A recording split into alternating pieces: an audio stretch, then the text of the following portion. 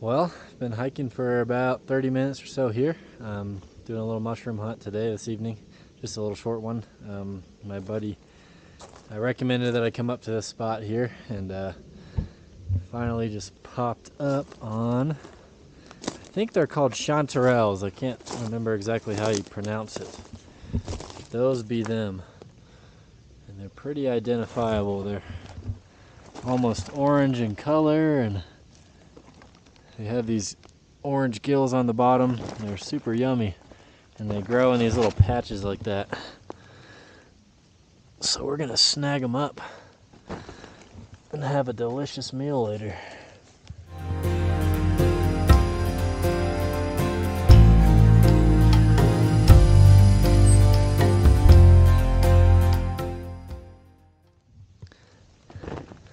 The weekend before this one was the first mushroom hunt that I'd ever really been on. Never really tried to find them, but this year's been really good here in Colorado for them. It's super fun, actually, and they're quite delicious. They go very well with an elk steak, so not doing the best job of keeping these clean, but that's okay. Oh, gonna be so yummy. Cool. It's been pretty wet this year in the mountains, and the mushrooms have just been going crazy here this year, so picked a good year to get into it, I think. Although maybe you could make the opposite argument that I picked a bad year, because now my expectations are gonna be very high, which might be disappointing in the future, but that's okay. Oh, look at all of them.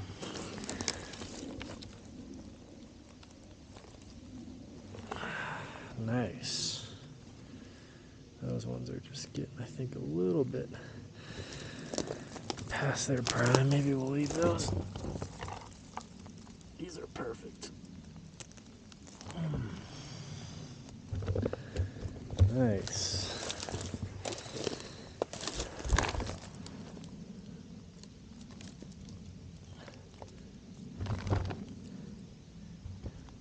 That's the cool thing about these ones, is they kind of grow in these patches, so when you find one, you find a bunch, and then you're good to go. And when you cook them, they kind of shrink up pretty good, so it's good to grab a whole bunch of them. I'm gonna leave just a couple of these because I think a couple of them are getting to be a little bit past their prime, kind of drying out. Let's see. Oh, those feel okay. Nice. Look at all that so far.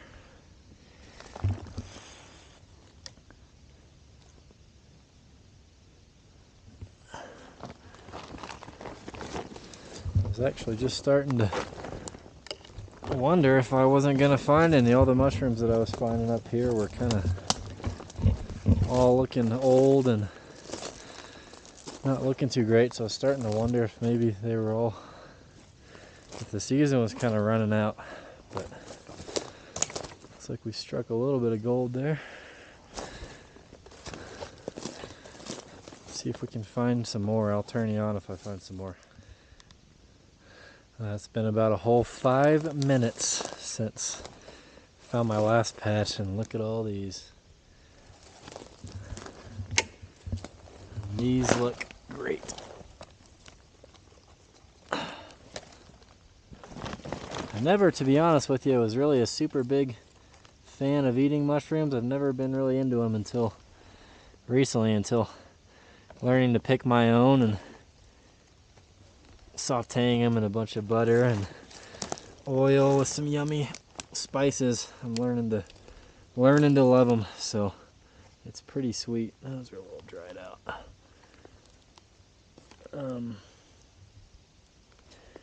what I really like about it, I love any sort of treasure hunt. I mean, I love shed hunting and just hiking in general, but I love kind of going out and finding things. And the cool thing about this is it's one more thing that I'm learning how to go get myself, and I know where it comes from, and I know what I'm putting into my body. It's coming right from the earth, which is pretty sweet. So obviously, at least as far as red meat goes, I harvest my own red meat. Never have to buy red meat from the grocery store. And working on, I've got a greenhouse that's about halfway done that I've been slacking on really bad. But once I finish that, hopefully I can start growing some of my own vegetables, some onions and peppers and garlic and all that cool stuff. Potatoes, hopefully.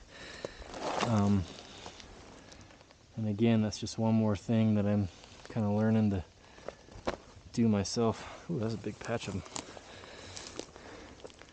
I'm a little behind the game as far as diet and just kind of cleaning that up and really harvesting a lot more of my own, or sourcing a lot more of my own food. I wish I was better at that, but there's only one way to get better, and that's to do it right. So I am really quite enjoying the mushroom hunting, and the nice thing about this little hobby is, unlike most hobbies, this one's basically free, right? You need a grocery sack, pay a few bucks in gas money to get where you're going, and other than that, we're just stomping around looking for mushrooms. Looks like maybe one of them right here, maybe. Nope. You can see, ooh, that looks like, is that a porcini? Are you good?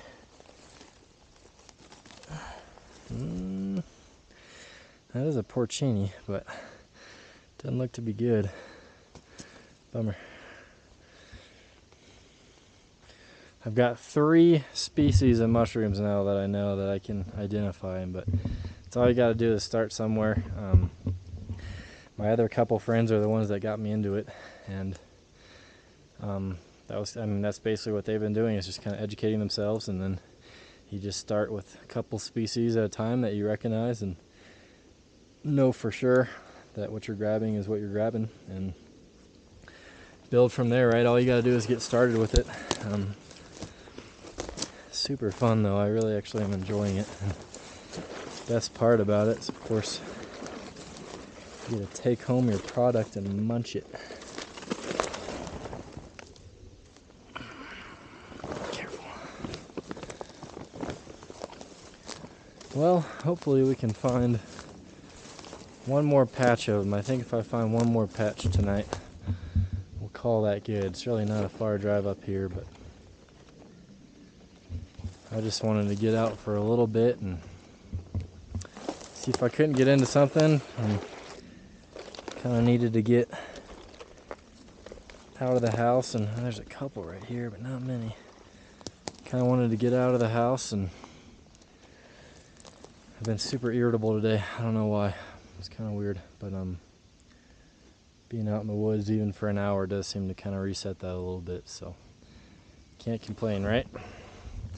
Alright, I'll see you in a bit. I was right over there, like literally when I found that last patch, and I just walked right here and then discovered the first ones over there, and then hopped over this log, and here are the others.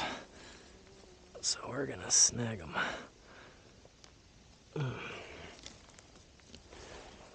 Yummy. So I like to, when I make them, like I said, I saute them. So usually what I've been doing is thaw out some deer, some elk steak, and then put a bunch of butter and oil in the pan. I do I chop up a bunch of garlic too, and then I do garlic, salt, pepper. I do some seasonings like dill weed and thyme, maybe a little bit of oregano, kind of stuff like that. And I think that's pretty much it.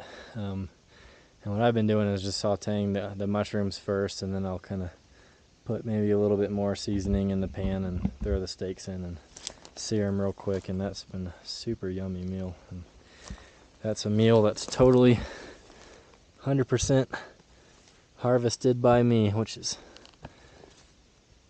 kind of cool, I think.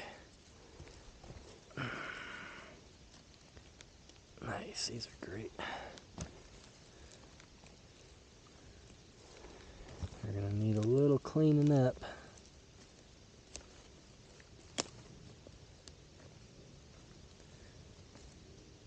Oh, get out of here.